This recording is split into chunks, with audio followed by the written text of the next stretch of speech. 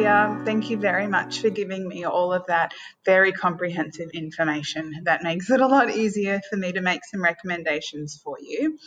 I'm going to make a bold recommendation, and I'll go through it, but it involves 3 products. I know.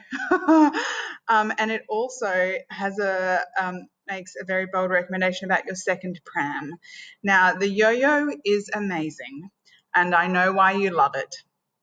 But I'm actually going to propose a different pram for your second pram, and I will tell you why.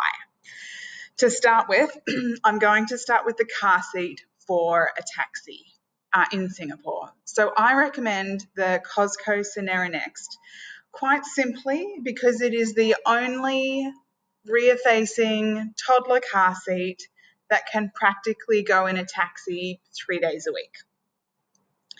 It is 3 kilos, which is a lot lighter than your BeSafe Easy Go that you're using with the yo-yo at the moment. And it will keep your little one rear-facing until 18 kilos, which is around 4 to 5 years of age. It is a US certified car seat, so it's not legal to use in Europe. I'll get there.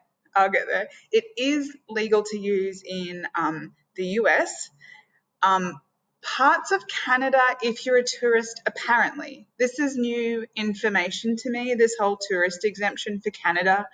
And I actually got that from like a manufacturer of car seats, which kind of makes me think it could be true, but I've never heard it before. So fair warning on that one, you might want to check. And it is, of course, legal to use in the US. Did I mention New Zealand? It's cool to use this one in New Zealand.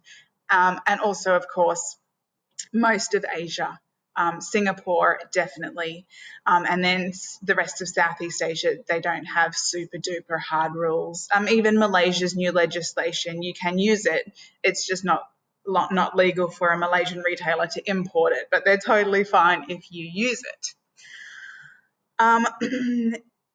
It's the product that I use for my kids. Like you said, you're keen on a rear-facing car seat.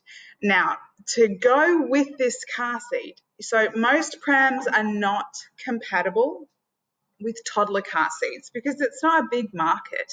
I mean, most people who have toddlers have cars. We're in a really unique situation here in Singapore.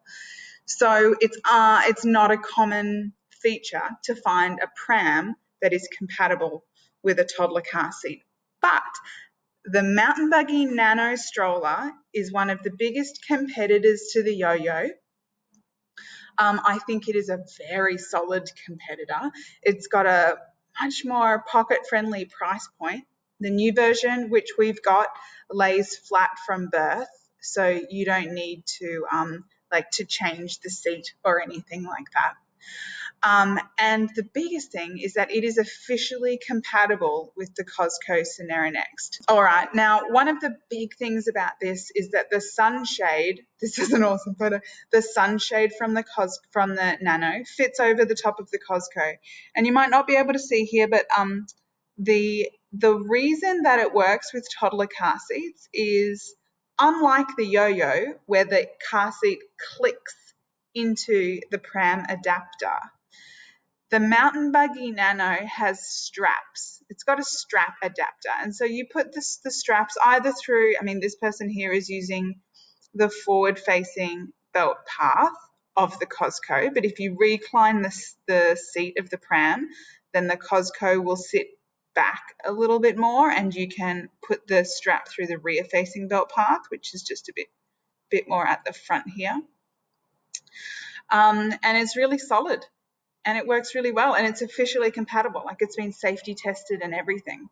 Now, I love the Nano in general. I think it's a really fantastic pram. I've got 3 boys under 5, and one of the big things that I like about it is that I can put any of the boys in there, even the baby, even in a lay flat position, and I don't have to change the seat.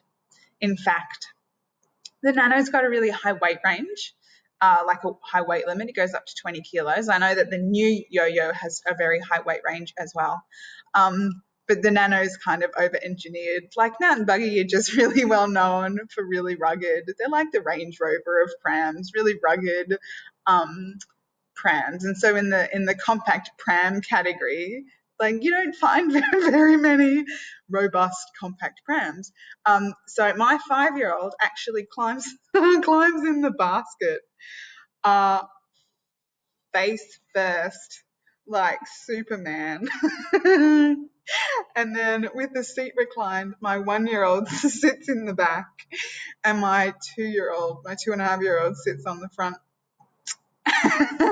and I take my 3 boys around in a compact pram, and absolutely this is like totally not to